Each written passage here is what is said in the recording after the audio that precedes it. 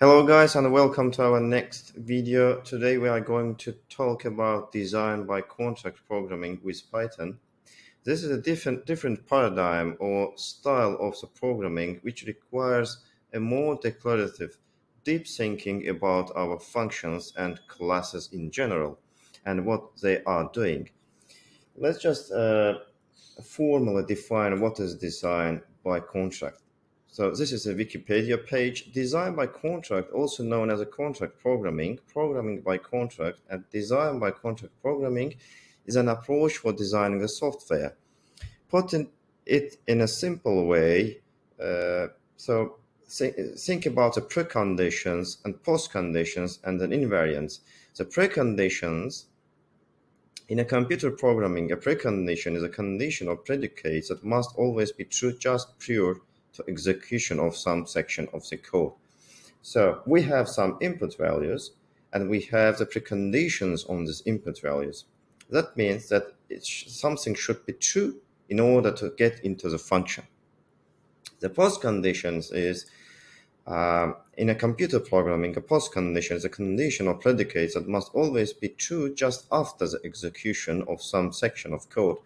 So imagine that you have some return value from the function, and the postcondition must be held true in order to properly return from this function. An invariant, in mathematics, an invariant is a property of a mathematical object which remains unchanged after operations or transformations.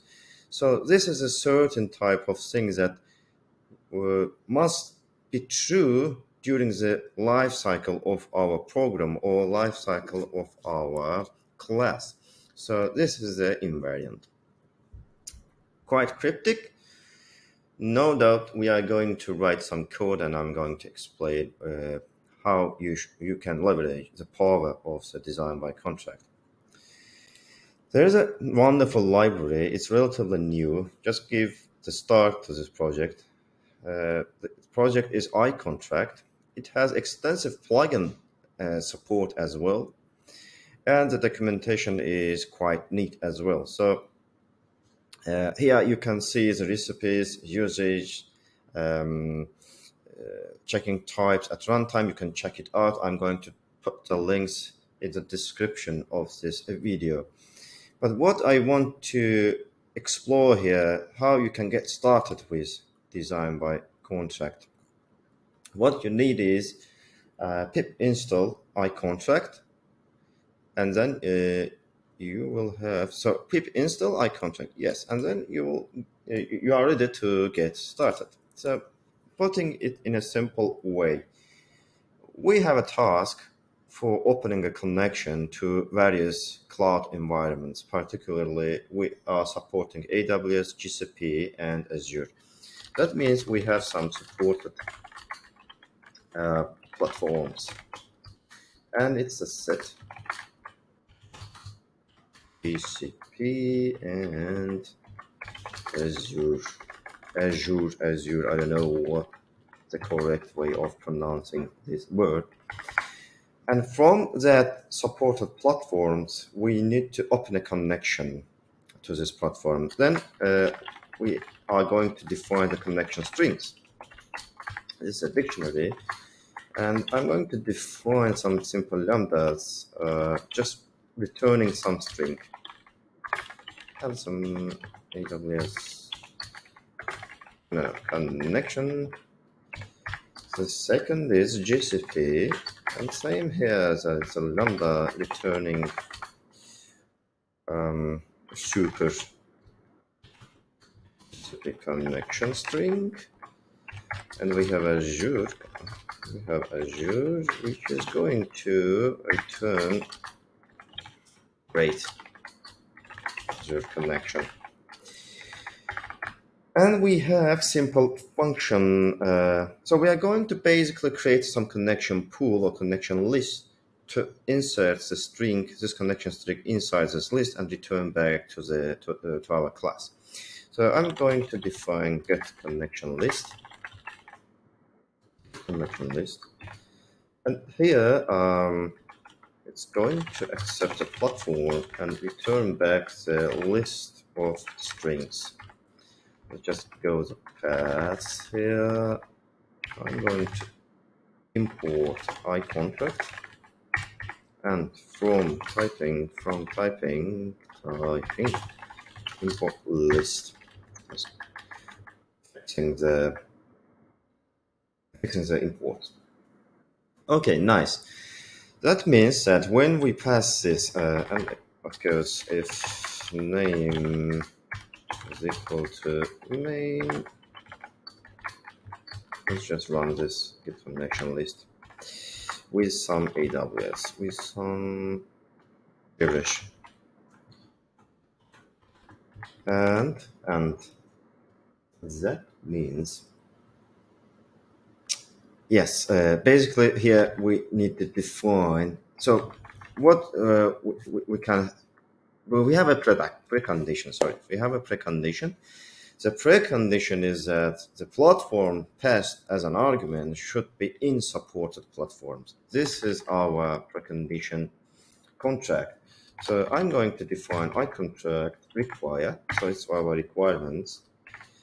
And what we require that platform argument should be in supported platforms. That's our precondition. Clearly, we are going to run it. Now it fails. We get a violation error saying that the platform in support platform was this one, gibberish, but it should be AWS, Azure, or GCP. That's neat. And I'm going to, let's just print this platform. Nice. But now I'm going to pass a correct one. Yes, we just print the arguments AWS here. So our precondition, the requirements, is now true. So it worked. The second thing we are going to improve our code, that I'm going to add the connection. Imagine that this is a dummy connection pool, and it has connection pool append. I'm appending the connection and require this connection string get the platform. It's a platform, and return the connection pool. Let's just run this printing this one.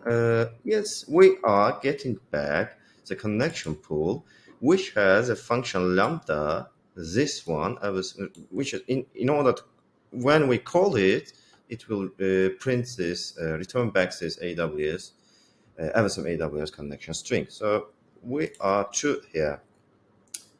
We are pretty done, but we have a post condition. So what kind of post condition you can think about this get connection list?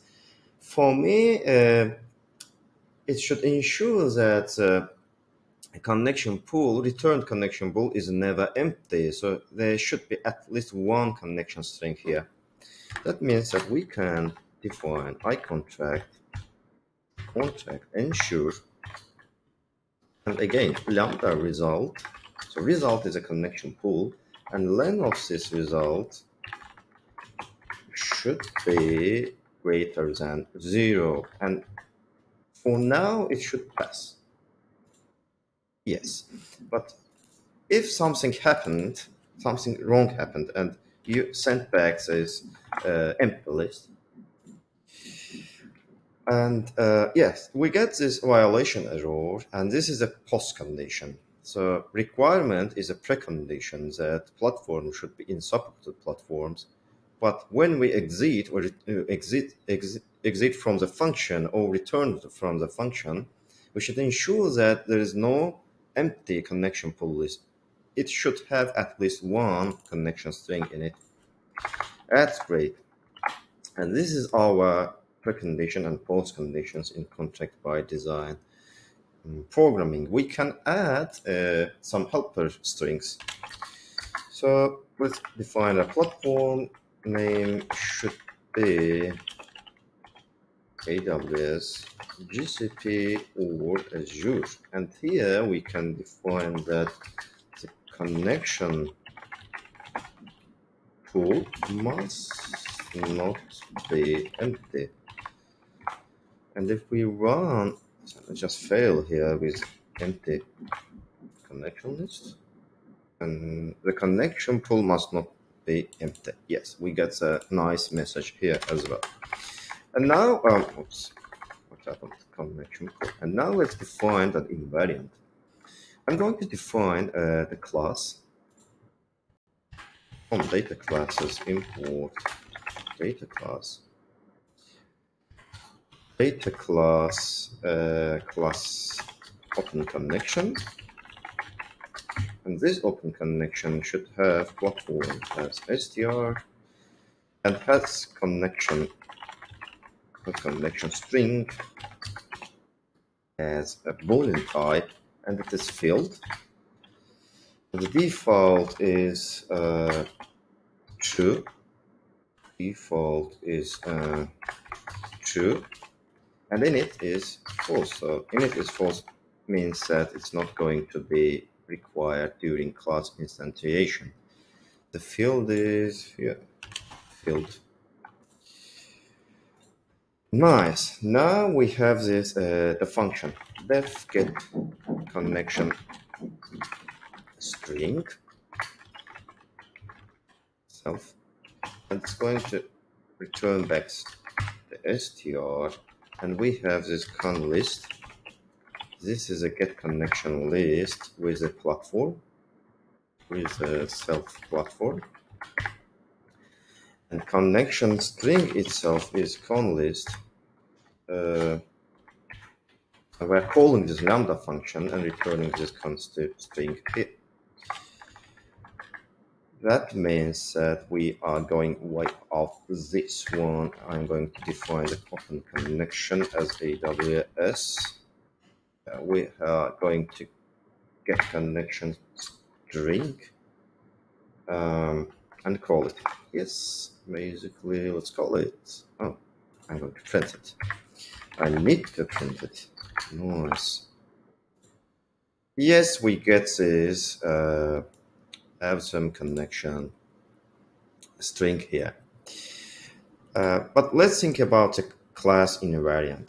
So I define or I declare that during the lifetime of my object, of my class, the has connection string boolean field should always be true. So no one can tweak it to be false again. That means we have a nice invariant. So what can we do here? icontract, and invariant with the same name. And we are passing the self, and self this has connection string, and it should be always true. What does it mean to be always true? I'm going to show you that. Run it, everything is okay. But imagine that at some point somebody decides to not hack, but to tweak your class settings and makes this has connection string to false. He's going to say has connection string and make it false, and then get this connection string or do something weird. And when you hit this, the invariant worked, and it says that there is a violation error. The self has connection is true, but it was set. The invariant is true, always true, should be true, but has connection string intentionally set to false, and the invariant fails. That's why the runtime we got this icontract violation error. That will ensure that nobody can change our invariant. That makes sense. At particular conditions, our class should protect himself to be tweaked or hacked.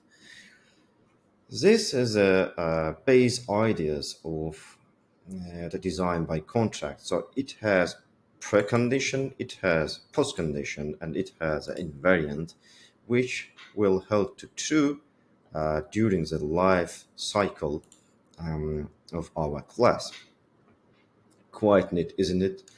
So you can play around with icontract, figure out what can be helpful and how you can use it in your projects.